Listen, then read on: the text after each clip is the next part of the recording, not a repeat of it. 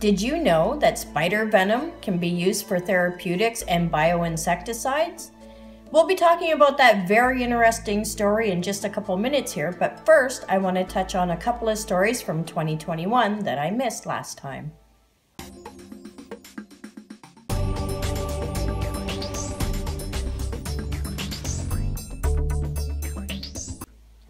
Our first story is from November 1st, 2021, and the headline reads, Spiders' Web Secrets Unraveled.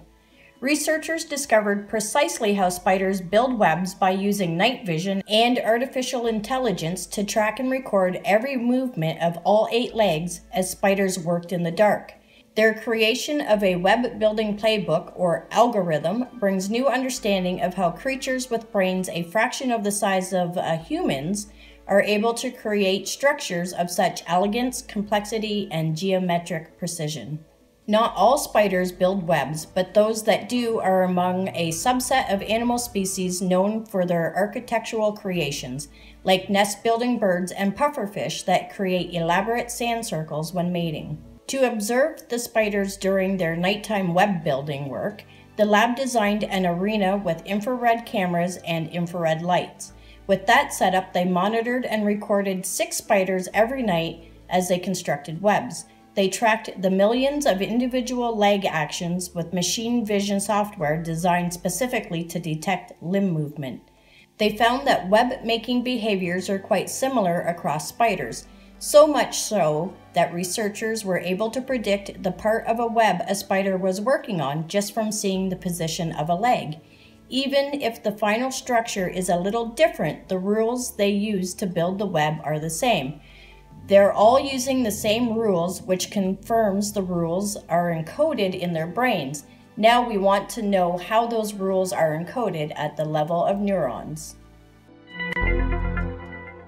Our next article is from December 31st, 2021, and the headline reads, Snake Catcher Discovers Spider with Legs Longer Than a Toilet Roll.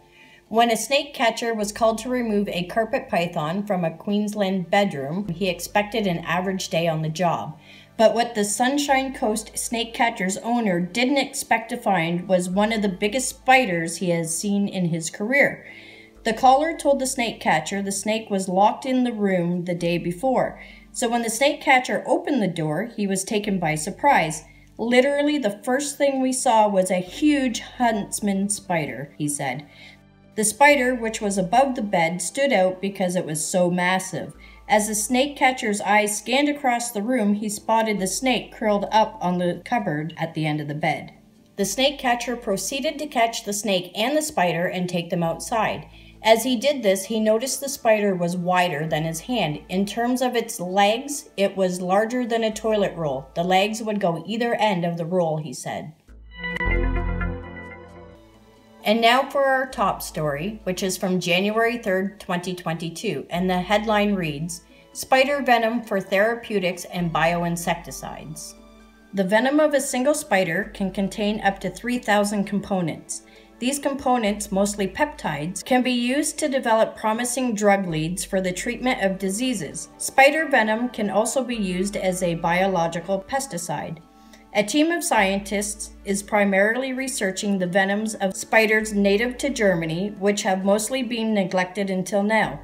Their results regarding the biology of the toxins, in particular from the venom of the wasp spider, have been published in the journals of Biomolecules and Biological Reviews. The actions of individual toxins on pain receptors in nerve cells can be examined in the laboratory.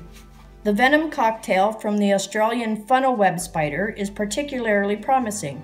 It is believed that it can be utilized to treat neuronal damage after strokes and that it may be used to make hearts longer lasting for organ transplants. Other components are interesting for usage as antibiotics or as pain relievers. There is a very recent field of research. This is a very recent field of research. Although the substances have been identified and described, they have not yet reached the preclinical stage. The situation is different with pesticide research. Spiders use their venoms to overpower their insect prey. As the toxins are very effective against insects, They feature excellent templates for biopesticides that could be used to protect crops against pest insects. Research so far has focused on the venoms from large or potentially dangerous species that live in the tropics. If you enjoyed these news stories and would like to see the full articles for yourself, I will put links to them in the description below. Thank you all for watching this edition of Arachnid News with JENNO'S Tarantulas. See you all next time.